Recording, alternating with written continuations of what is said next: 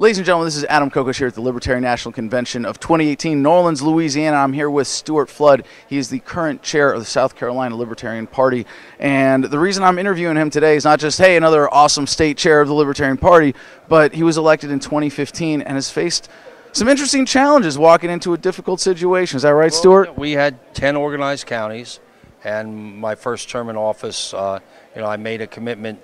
Our national chairman had come to the convention, and I got my committee to commit to doubling the size of our party.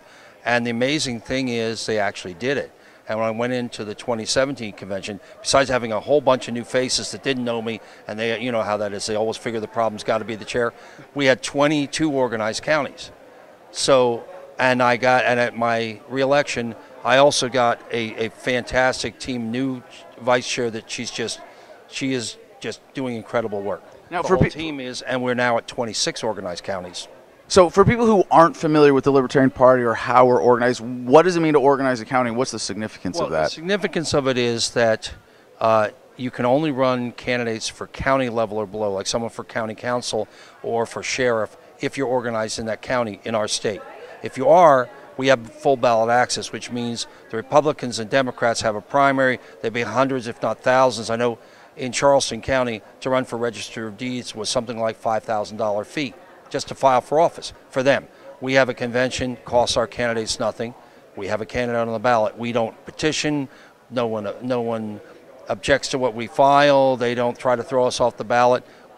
Our candidates get on the ballot. Now, unfortunately, they get the press and promotion of primaries because there's more press for that. So they ignore our candidates until the general election. But in some counties, for example, Charleston, I'll say that because my home county, our candidates in local elections are more than the margin of victory between Democrats and Republicans, which means we're influencing races. In 2006, our candidate statewide for superintendent of education got 3 times the margin of victory between the Democrat and Republican statewide, and in fact, we overturned the election. So in our state, we aren't winning many races yet. We've got one of the 50 mayors in the country, but we are influencing elections, and we're seeing new members all the time. I mean, I had 3 new members call the phone number last week while we were coming down here, and and it's mostly a combination of older activists who'd gone dormant for a while coming back, and a lot of young people. And the young people are energized, they're enthusiastic, and we're getting them involved.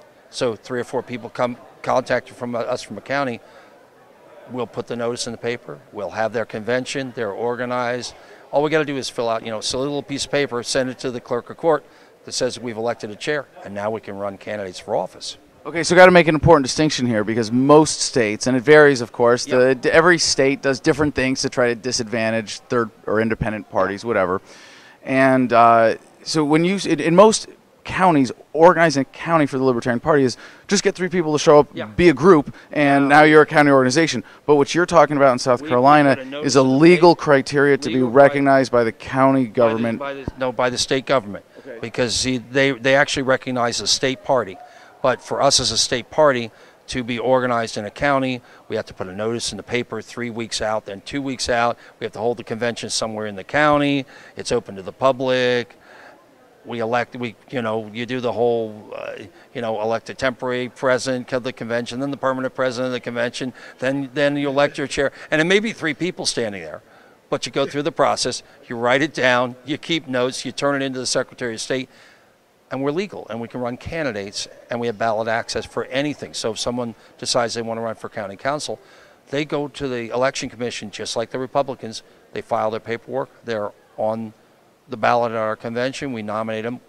We do have NOTA. NOTA has won several times recently because sometimes somebody who's just, we've had Democrats or Republicans walk in and they aren't us. We NOTA them. I got to explain this to people who aren't familiar with this. Part of the Libertarian Party culture is that we have it in our bylaws. None of the above is on every single ballot. And this isn't just so the whole idea of, well, you have to choose the lesser evil. We absolutely reject that, and we build it into our organization, bylaws, and culture so that we would rather have we'd rather have nobody representing the party than have a bad person representing the party, someone who doesn't represent our core principles. And in fact, the Election Commission honors that, because it's not like the Republicans or Democrats where if one person files, they automatically don't even have a primary. They get the ballot line in November. If we have one person file, it goes to the convention and we pick NOTA, they're not on the ballot. So the Election Commission honors none of the above as part of our process. So it's actually pretty good. I mean, okay, we're not winning yet, although I will personally say that I consider Mark Sanford, who's our current congressman in the 1st Congressional District, to be about as libertarian in Congress as you can get. Well, hey, look, you may... Dr. Paul set the standard pretty high. Yeah, but he's also the one who Dr. Paul considers a very good friend and at one point considered to be his heir in Congress. So, yes, I meant in Congress.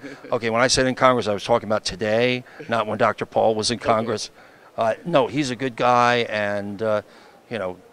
Maybe you can swing him, maybe, because we recently had Brandon Finney in New Hampshire, who's a state rep. When does this get posted? What could be next couple weeks? Well, you may have something to follow up on by then. Oh, very exciting teaser. All right. We may have signed a resolution that may be getting delivered to him this week. All right.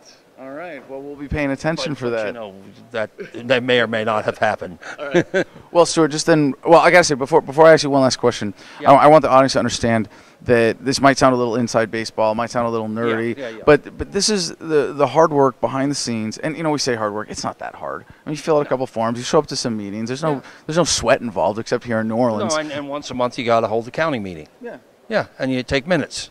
And a lot of people who are libertarians at heart are inherently repulsed by paperwork and interacting with government at all. But what I want to point out is that what this allows is for a candidate to say, I got a free platform to spread my ideas. Yeah, and I want to run. And I can run. There's so much free PR in running for office. Why would you ever turn down that opportunity when all you have to do is get a little organized, get a few people together? Yeah. So, Stewart, last question then. Yeah. I'll make it a two for a double question here. Uh-oh. How did you become a libertarian, and what about that motivates you to keep standing up for the party and the message today? Okay, this is about a 2-minute answer. Is that too long? Hit it. All right. Well, actually, I was what you would call a Goldwater Republican. And in 2005, I'd been active in the Republican Party to the point that I was actually the last chairman of the city of Charleston Republican Party. We defeated Mayor Riley on a 1-cent sales tax. He spent hundreds of thousands of dollars. We spent 10 grand. We beat him. He outlawed political parties. Well, a few years later, and I was a Goldwater Republican in the South is a libertarian, all right? By our definition in South Carolina, someone in the party 10 years ago said they were Goldwater Republican. That was code for libertarian, all right? And the local party stopped fighting against taxes. They started running candidates that were, well, let's just say, when you sit in a meeting and a candidate says Hitler is his role model and that black people are animals, you kind of tend to walk out, don't you? And you better. Well, I had one of these days. It was a Monday. It was Valentine's Day 2005. At 6 o'clock in the evening, my mother died. Or my sister called and said she died. I did local radio then. When I got off my show at 7, I went to the county committee meeting, walk in, and they're talking about this candidate, and he's talking about animals, meaning black people for him, and that they didn't deserve the right to vote, and talks about Hitler being a role model when he grew up. And then the county party chair gets up and says, I want you to all raise your hand and swear you won't tell anyone how we'll win this election. And I got up and I left, and I've never looked back. Wow. And 2 days later, I joined the Libertarian Party, and heck, a year later I was on the National Committee and served 3 terms. Never looked back. Philosophically, I was always a minarchist. I'll let you explain that to them, but I'm not. I agree with anarchists that I don't like government. I just don't believe we can get rid of it. And well, if you agree with the principle, but that's the thing, is the principle is what matters. If it doesn't matter how. See, this is the unity resolution we're working on for this convention. Say, if If you believe in the non-aggression principle, Yes, absolutely. you are welcome here, no matter what your vision And of a voluntary world Absolutely. might look like. Absolutely. You want a socialist commune or a communist commune if it's formed voluntarily. You want a minarchist society. You want, we're not going to fight over that. You don't force it on anyone. Exactly. As long as you don't force them. And, my argument with some of my friends who are hardcore anarchists like Mark Hinkle from California is we look forward to the day that we got to discuss whether we've cut enough government. We won't have to. We'll have it localized, and everybody will get what they want. Well, of course.